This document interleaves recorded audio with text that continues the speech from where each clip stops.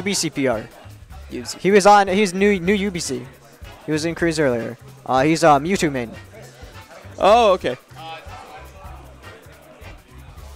Excuse me. Yeah, he was I think 3rd on the UBC PR last year. He was up there. All right, so he's pretty good at Mewtwo. Yeah. Go Sam versus LetsTickle. So top of UBC versus top of BC. And it wasn't until recently that UBC got or Vancouver got like a high tier Mewtwo. We've always had like a few like mid tier Mewtwo's, but I always blank on his name. I'm sorry about that. He's like a German. He's from Germany, but yeah, he plays Mewtwo and his Mewtwo's sick. Okay. But I'm blanking on his tag. He did very well in Cruise earlier. He beat a Bayo, and Bayo is like, which time just completely blocks out Nair. Yeah. So, but we're gonna see Mewtwo versus Corrin.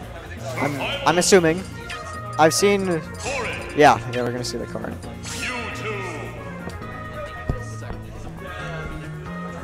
Jared, do I have a match coming up soon?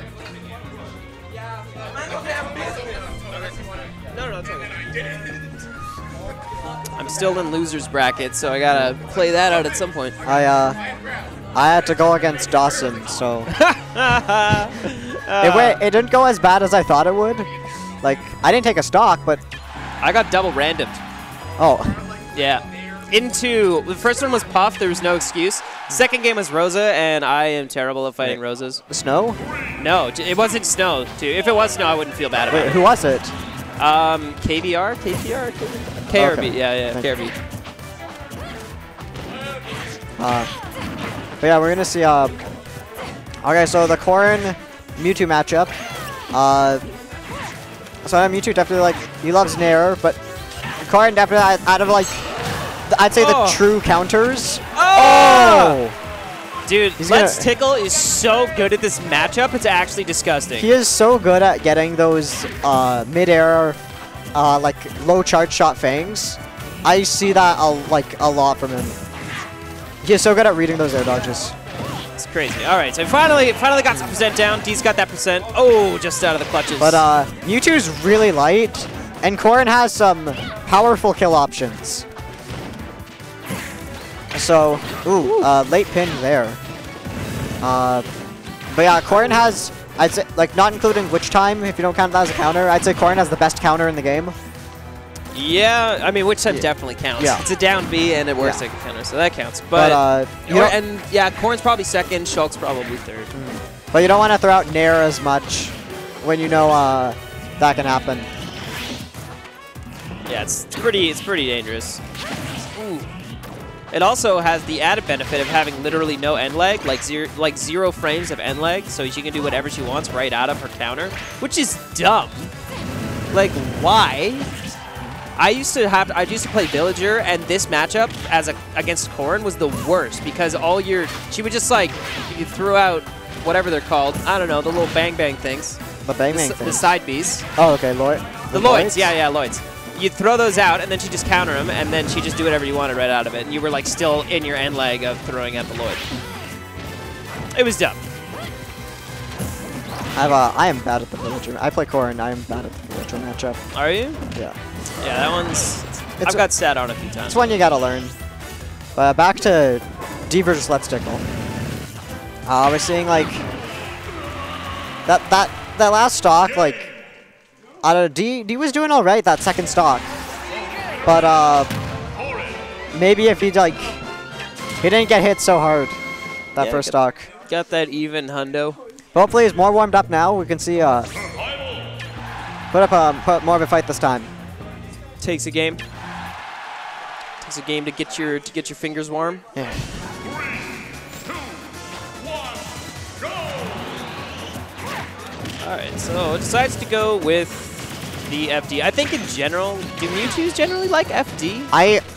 Okay, as Corrin, you want platforms. I was just gonna say, like, I know Corrin doesn't like FD. Yeah. I mean, Mewtwo doesn't really get, like, any big combos, so I would assume FD's fine with him. I'm gonna guess I know Tickle, I don't think he likes Lilat. I've talked to him about, like, because some people say Lilat, I know Red X, he says Lilat's good for Corrin. It's Corrin's best stage. Lilat? Yeah. I say It's all platforms. No. I say no. Tickle, he says, like, it's pretty much up to interpretation that, and that he says, like, he enjoys, like, Battlefield. Yeah, he said he enjoys Battlefield. He doesn't like going to Lilat. Yeah, Battlefield is obviously Yeah. pretty sick of Corrin. Though I'm wondering how much, like... Ooh. Oh, yeah, you gotta watch out for that second kick. Or the back kick. That turnaround. But, oh, goes for that read. I'm wondering why I'm curious why they went Battlefield first game. They might have just, because Mewtwo is really good at Battlefield too, so they might have just gentlemen to it. Or they might have just picked it, and, you know, who knows how the handshake went, or how the RPS went. I don't know. I wasn't there. But, yeah, like, for either of them, I could see that they just did it. Yeah. Alright, I gotta go do my game. So, Pax is gonna get off the mic. Is just, you know, Snowy Moogle.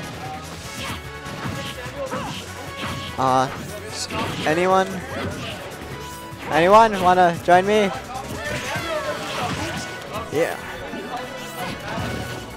Okay, we're gonna have Momentum coming on stream to commentate. Hey, so What? Oh, what? Okay, I gotta go play. okay. Okay, so we got Corrin versus Mewtwo, and it's LetsTickle's Corrin, so this is not gonna be easy for D to make it back, but who knows? So do you try to get hit and then LetsTickle get it in the pin? Okay, LetsTickle gets the back throw. Oh, tries to go for the pin, but misses. Okay, that up throw is gonna take it, and they're even stocks, but it's gonna be harder for D to make up this deficit of 109%.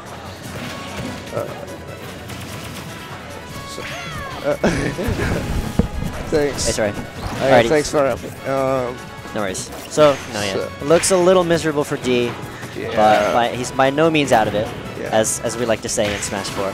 Yeah. I like to say that somebody's out just because of percent, because everybody can make a comeback. Yeah.